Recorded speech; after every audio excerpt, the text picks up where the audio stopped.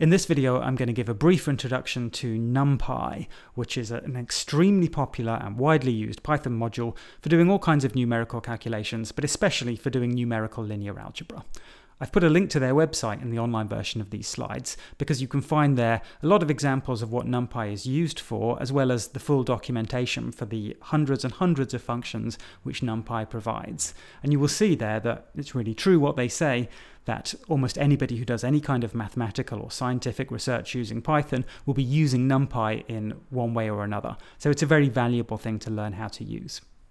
Now for us, the most important object the numpy provides is the numpy array. An array can represent things like a list, or a two-dimensional matrix or vector, or even higher order analogues of those things. And there are a lot of built-in functions for doing linear algebra with these numpy arrays, which we're going to see at least some of in this video. So let's begin by importing numpy so that we can use it. In CoCalc, numpy is installed for you, and you can import it by using import numpy. Most people do that with import numpy as np, so that's what I'll do here. Now, a numpy array, as I mentioned, is a rectangular grid which can be one-dimensional or two-dimensional or three-dimensional and so on. And a numpy array of shape n1, n2, n3 and so on is an n1 by n2 by n3 and so on grid of Python objects, so usually for us numbers. You can create an array using the np.array function, and then you can get the shape of your array by using the array.shape notation. The input you have to give to the np.array function is a list of the rows of your array. So let's see how to do this. We're going to make a one-dimensional array. So a one-dimensional array will just have the input to the np.array function being a single list of numbers here. So we'll make a one-dimensional array containing the two numbers 1, 2, and you can see that when I do this and then ask for x.shape, it'll give me a tuple of size 1. So this notation means a tuple of size 1 containing the number 2. So my array is a one-dimensional array because the tuple has size 1 and the length of that array is 2. So let's make some two-dimensional arrays now. And you'll remember from Algebra 1 that what we decided to do was represent row vectors as, for example, 1 by 2 or 1 by 3 or 1 by whatever matrices, and column vectors as m by 1 matrices. So here our row vectors like v equals 2, 3 are going to be represented by 1 by n numpy arrays. So to create the row vector I've written there, we will use the np.array function, and the input to the np.array function will be a list of the rows in my row vector. So it has to be a list containing 2 and 3. So when you do this and you ask for the shape, then what you'll get back is 1, 2. So that means that your row vector really has been input here as a 1 by 2 array. On the other hand, if you want a column vector, like this column vector of height 2, then you represent that as a 2 by 1 numpy array. And to create it, you need to use the array function and give it a list containing the rows of this column vector. So the first row just has 1 and the second row is 2. So the input to numpy array will be a list which had 2 elements. And the first element will be the list representing the first row, and the second element will be the list representing the second row. So when we do this, the shape will be 2, 1. So we've successfully made a 2 by 1 numpy array to represent our 2 by 1 column vector. Let's now make a 2 by 2 matrix. Of course, this is going to be a 2 by 2 numpy array. So we're going to make the matrix 1, 2, 3, 4. And again, the way we do it is by using the np.array function. And the input to that has to be a list whose elements are lists representing the rows of our matrix. So we should give it a list whose first element is the list 1, 2, representing the first row, and whose second element here is the list 3, 4, representing the second row. So when we do this, the shape of A becomes 2 by 2, so that we've made a 2 by 2 matrix represented by a 2 by 2 numpy array. So what if we want to get some of the elements from our numpy arrays? So I've got this matrix with the entries 1, 2 in the first row and 3, 4 in the second row. How can I get 3 back or 4 back or 1 back? Well, we can do this using syntax which is very similar to the way we accessed elements of Python lists. So we use square brackets. If you've got a two-dimensional array called A, then you can access the entry in row I and column J by using this notation here. So a square brackets I colon J. Or if you prefer, a square brackets I square brackets J. So a square brackets I will give you the ith row, and then if you do square brackets J to that, you get the jth element in row I. But there is a catch, just like for Python lists. So Python lists begin with entry 0, and similarly, NumPy arrays start with row 0, and the columns start with column 0. So if you want the top left entry, well, actually, let's do rows first. So if we want the top row of A, then we get the top row by using a square brackets 0. That will give me the top row, which is a one-dimensional array containing 1, 2, as you can see when I ask for a square brackets 0. If, on the other hand, I want the top right entry of my matrix, which was 1, 2 on the first row and 3, 4, then I should do a square brackets 0, 1, or a square brackets 0 square brackets 1. That will give me the entry in row 0 and column 1, which is a 2, as we can see there. All right, so you have to be a bit careful then with row vectors and column vectors, because we represented our row and column vectors as 1 by n or n by 1 arrays. So you have to give 2 coordinates if you want to get the numbers, which are entries in those vectors. So here I've got a thing called W. W is a 2 by 1 column vector. So if I just ask for W square brackets 0, I'm not going to get a number. I will get a one-dimensional array representing the first row. So it'll be a one-dimensional array just containing the number 1. If we want actually the numbers which are inside W, we've got to specify row and column. We've got to give 2 coordinates. So W1, 0 will give me the entry in row 1 and column 0. So what's that? Think before I run this cell.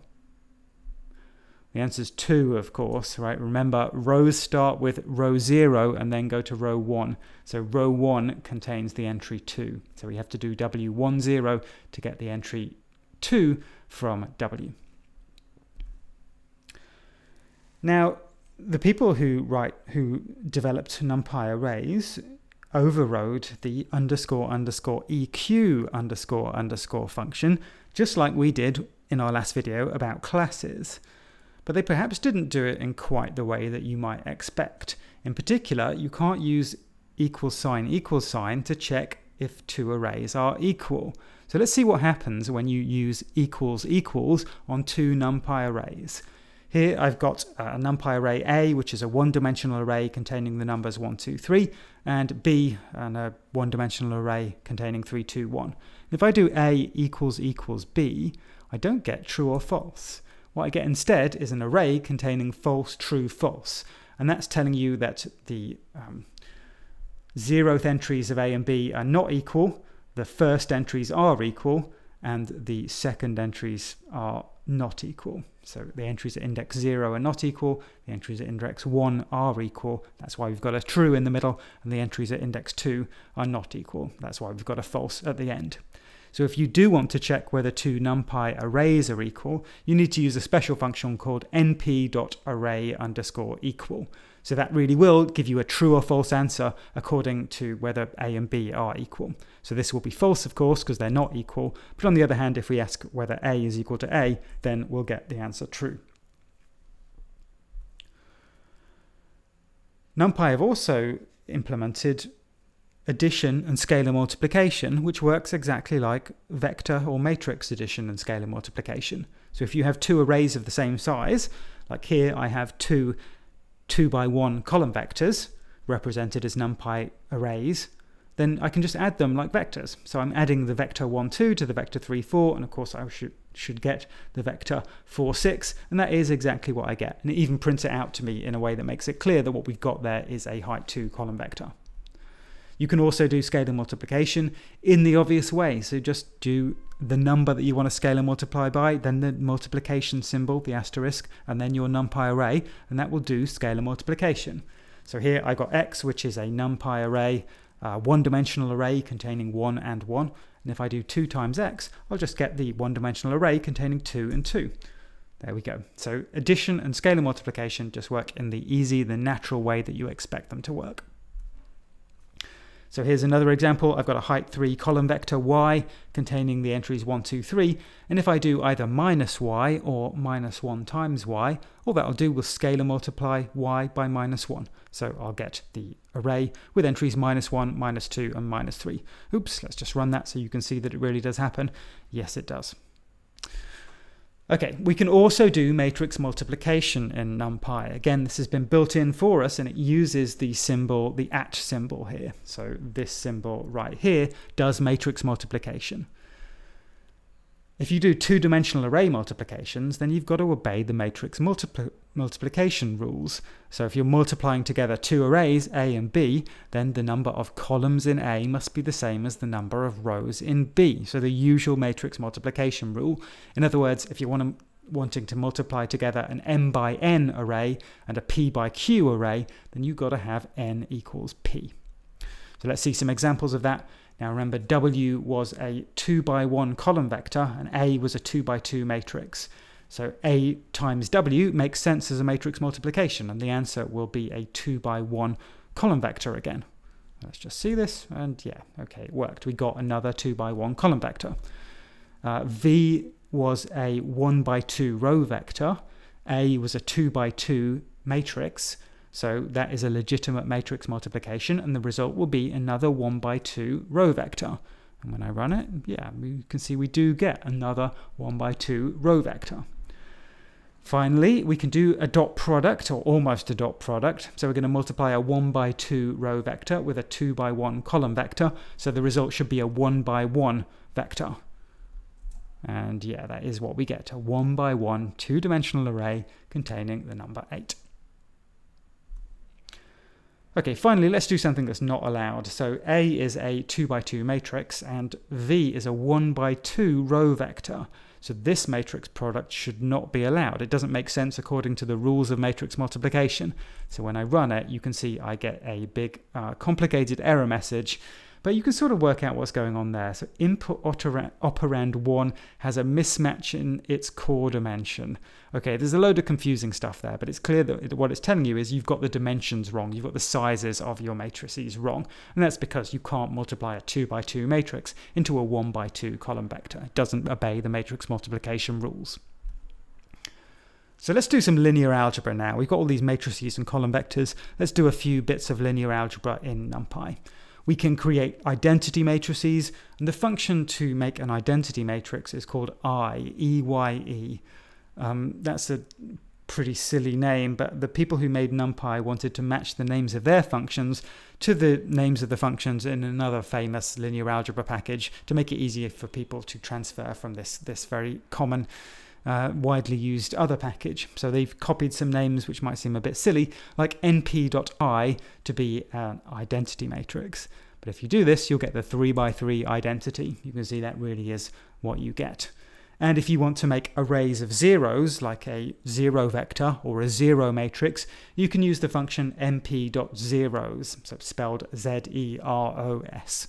So when I do np zeros, and the input to that function is the tuple containing 2, 2, that will give me a 2 by 2 zero matrix. So when I run this, I'll get the 2 by 2 zero matrix. Now, a common mistake here is to forget that the input to the np0 function must be a tuple. So I've got two sets of brackets there because the input to my function is the tuple containing 2 and 2.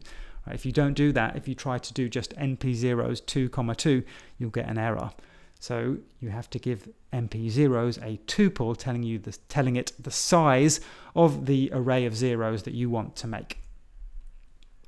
So let's do np0s 4. Well, what that will give you actually is a one-dimensional array of zeros. So you get 0, 0, 0, 0. That's the same as giving np0s the input, which is the one tuple containing just 4. Okay, again, here is a thing which is important to be aware of because it's a way in which NumPy might not behave exactly how you expect. You know how to work out powers of numbers in Python. So like if you wanted 2 to the power 4, you do 2 asterisk asterisk 4. But if you want to work out a matrix power, you can't do that with asterisk asterisk. So if you have a 2 by 2 matrix A, for example, then A asterisk asterisk 2 is not the square of the matrix A. So let's see what it does do. Right, we're going to make our matrix A be the matrix whose first row is 1, 2 and whose second row is 3, 4. So the 2 by 2 matrix 1, 2, 3, 4. And if we do A asterisk asterisk 2, what do I get there? Well, that's certainly not A matrix multiplied by A. What asterisk asterisk 2 will do is just square every element of the array. So you must be careful, because asterisk asterisk probably doesn't do what you want. If you want to work out matrix powers in numpy, you need to use a special function, which is np.linalg.matrix_power. So if you do np.linalg.matrix_power a, 2, then that will give you the actual matrix product, a matrix multiplied by A. So if you check, then that is the correct answer to what you should get when you matrix multiply A by itself. Of course, you can use this if you want to do matrix inverses. So if you've got an invertible matrix, so in particular it must be a square matrix. So I've created one here. NPA is now the array, the 2 by 2 matrix 1, 2, 2, 1. Then you can get its inverse by using matrix power and the power minus 1. So here on line 2, I've created a new numpy array called A underscore inverse, and I've defined that to be the matrix power of A to the power minus 1. So on the third line, I'm going to check. I'm going to do the matrix multiplication, A times A inverse. So remember that this symbol does matrix multiplication, and if this has really worked, I should get the identity matrix. You can see I do get the 2 by 2 matrix, 2 by 2 identity matrix. So np.linalg.matrix power A minus 1 really is giving me A to the power minus 1, in other words, the inverse of A. You can also work out determinants and eigenvalues or eigenvectors. Now, I'm not sure if you will have done eigenvalues and eigenvectors in Algebra 2 yet, but if you haven't, then you can just come back to this section of the video once you've done that. Equally, I'm not sure if you've done determinants yet, but again, you've probably all seen a 2 by 2 determinant before, and I'm going to show you how to work those out in numpy.